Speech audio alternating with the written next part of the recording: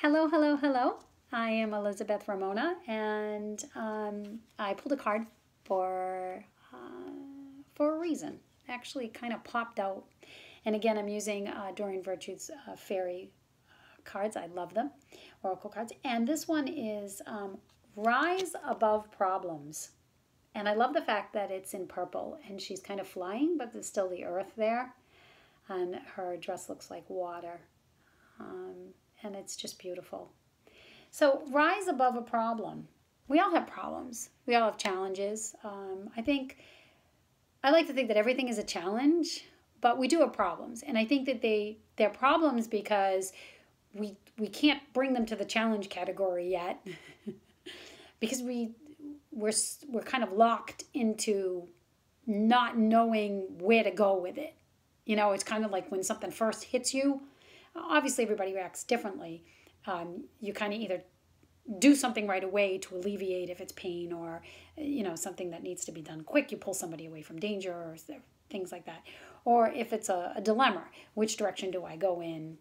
And until you kind of can sort out the emotions of it and the shock of it, you can't get to that challenge stage where you can say, okay, I have this challenge. Where can I go from here with it? How can I take responsibility for what's my responsibility? And then how do I find avenues to change it? So rise above problems. The card comes with it. It says, when you're in the middle of a problem, the solution often evades you. See your situation from a higher perspective. Well, I guess that's kind of why she's flying up in the air, right? If you kind of bring yourself above the ground while staying grounded. So a couple rocks in your pocket and then kind of go up. See your situation from a higher perspective, and you will see a new way out of that situation or through that situation. So the card says, have you been feeling frightened by a seemingly unsurmountable situation? Your fears and tension may have created a negative obsession where you think about the problem continually. Although you search endlessly for solutions, none seem forthcoming.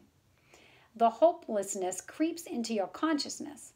Whether your situation seems big or small, this card asks you to step back for an instant so that you can better see creative solutions. Instead of continually working on the issue, mentally seeing yourself giving the problems to heaven's awaiting hands, like completely letting go of an envelope when you're mailing it. You surrender the issue completely. A lot of people, too, write down what their problem is. And then once they've written it all on paper, it's another form of release using a physical connection, the mind and the body, to write it all down, allowing it to come right through your hand onto the paper. And then they sit with it for a minute, and then they burn it. And they say, I release this. Or you can sit down in prayer and pray, give it to your angels, fairies, whatever you believe in, goddesses, and let it go. With the affirmation that you are opening yourself up to an answer. As I always do, help me, Archangel Michael, to help myself to find this answer. And I can keep him really busy sometimes, but it's all good. Because he reminds me with my app that he can be everywhere all the time. So it says, like completely letting go of an envelope when you're mailing it, surrender the issue completely. Then imagine how the fairies might see your problem. How would your problem look from their perspective? Feel the sense of faith and hopefulness that they lend to you, and know that these positive emotions fuel the complete resolution of your issue. So again, burning it can do that. If you're going to release something, that's an awesome thing to do. Whatever mechanism works for you. Some people just need to release their thought stream. So that's, again, why they may go into meditation as a way to still the mind. So the mind will be running. They'll just take that breath, hold it, then blow out, that stream of whatever they're thinking about. Or they just might clear their mind and reset. Sometimes if you if you're at work, you're doing something very diligently and you just can't get it right, keyboard's not working or whatever you're doing, you're putting things in order, it's just not working. Sometimes you just step away, change your perspective, do something else, come back, and you can just get right back into that groove. Same thing with writing. Sometimes you're writing like mad, you got a lot of ideas, things are coming to you, oh, yeah, it's working good, yeah, and then all of a sudden, everything kind of like slips away, falls apart. Take a break, go do something else, put your hands in the earth, light a candle, do a prayer, do the rosary, find a distraction, just to give yourself something physically, mentally, do something heart-centered, and then come back and see you've renewed yourself. Sometimes it's simply you need to eat or drink something too. But again, when it's that problem, an affirmation, my heart and mind and my life and everyone in it are perfectly at peace now. So this is a kind of like a reset button. If you're really focusing with any kind of anxiety or stress on a problem that you may not have an answer to right away, or you just cannot get an answer to, sometimes it's just reboot. Just reboot. Just shut everything down. And then release it, let it go. And then so important, that affirmation. Give yourself that affirmation so you can reset yourself into that new line. And if you don't use affirmations and you use prayers, find a prayer. Find a prayer that works for you, that can give you that shift that you need. Be patient with yourself and give yourself time. This prayer I had it in my Bible here. It's a little card, and it says, "My Lord God, I have no idea where I am going. I do not see the road ahead of me. I cannot know for certain where it will end." This popped out with the card, so this is where it's coming from. Nor do I really know myself. And the fact that I think that I am following your will does not mean that I am actually doing so. But I believe that the desire to please you does, in fact, please you. And I hope I have that desire in all that I am doing.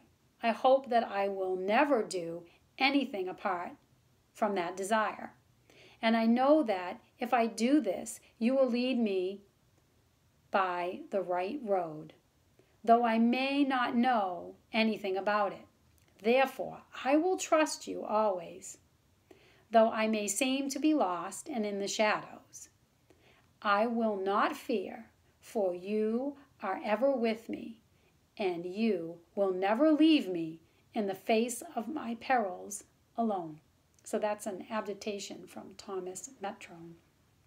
And I can't make this. I mean, it just coincidence. Call it what you want. But that was the card, and that was the prayer. And what did I find? Lavender. My lavender essential oil. For some reason, I had left it on the table this morning. And lavender is a very soothing scent. It's a very hardy herb. It likes sun, but it can grow in part sun. It's got great roots. Beautiful, beautiful flowering of purple. And again, purple on the card. Purple is a high energy color. It's, again, bringing you up to that higher realm. So it was the color, the essential oil, the smell. It's such an earthy smell, lavender. It's beautiful. But at the same time, it's a nice scent. It's a pleasant scent. And it's not flowery, so it can be used by anyone. So take a little lavender, put it on even as something as small as a tissue, so you can smell it. Put it in your pocket.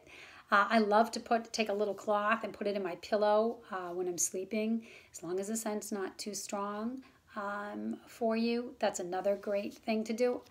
I sleep with prayers under my pillow.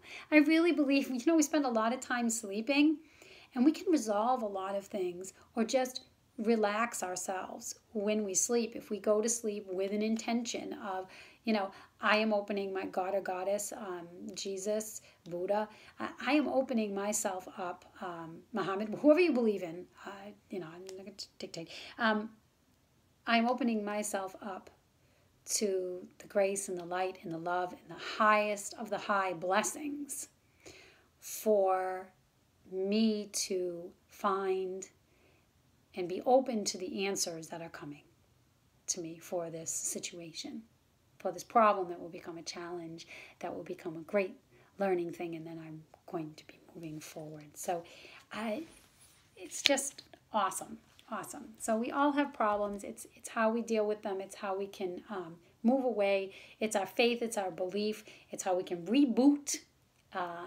to face the problem and allow the answer to come to us. Be patient with ourselves while we do so, and it will resolve itself. So I hope that's been helpful. I know it certainly was for me. And if drawing helps you to release things, then draw. If drawing something pleasant helps you, then please do so. Allow yourself to be creative as you're shifting grooves and rebooting, so that you don't stay too focused on something. Sometimes the answers don't come right away. Sometimes they do. When they do, it's easy peasy. It's just like, I'm like, okay, yeah, I got that answer, and yes, I know how I can take a step to start to do something, and then that just gets that ball rolling. But sometimes, you're just in that mode, after the shock mode, after the emotional mode. You're in that what feels like you're stuck mode or fear mode. Fear, false evidence appearing real. I'll say it again. Fear, false evidence appearing real. And that's when your faith, that's when your affirmations come in. That's when prayer, meditation, reboot all helps you to focus on the now. What is actually happening now, and how can I take the steps necessary, open myself up, be peaceful, be calm, while I'm working and the angels are working, or your beliefs are working, and you're working too by just affirming that you are looking to work through whatever that problem is, and stay as joyous and happy as you can, because that will also attract to you those happy things, happy moments, and it'll help you to keep the gratitude, that attitude of gratitude, and that's really important as you're trying to move through and face problems and challenges in life. So I wish you a blessed week and much light and love, and may all your problems be small. And the road always rise up to meet you, and the sun always be upon you, just warm enough for you to feel the great grace of nature and love and light. Many blessings. Thank you.